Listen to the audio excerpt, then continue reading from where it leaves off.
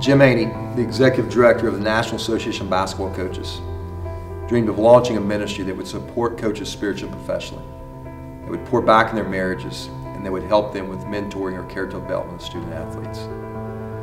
He understood and knew the power of a coach, and also the influence that they have not only in the world of just basketball, but ultimately of the world. Mr. Haney understood why basketball was invented, and his ultimate desire was to take the game back.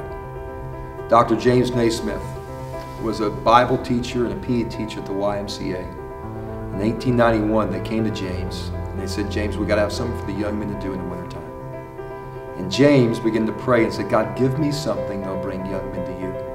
And he invented the game of basketball. I think if a young coach came, or any coach came to me and said he was thinking about getting involved with Nations of Coaches, I'd tell him it's one of the most important things he could possibly do.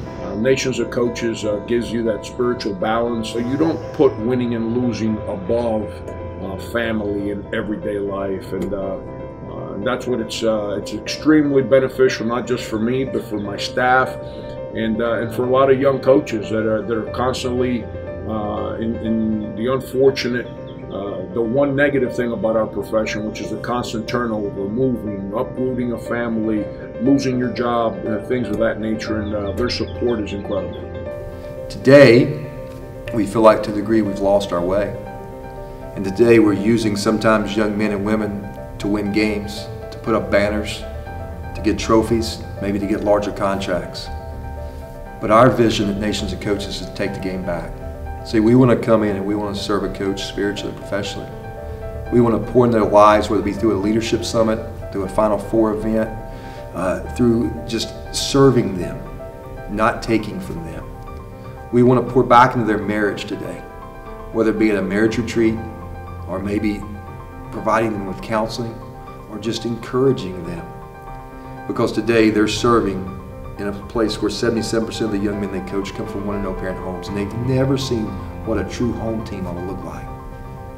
And today we're also placing character coaches on campuses all across this country, and we're watching men and women do life with coaches.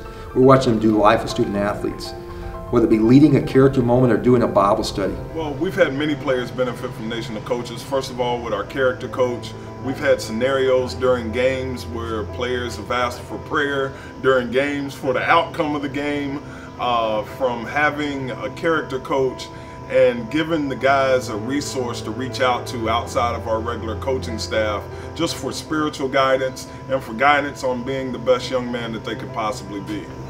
And again, there are people that come into your lives that help you stay on track, not let you veer too far off the path. That's what Nations of Coaches are meant to be.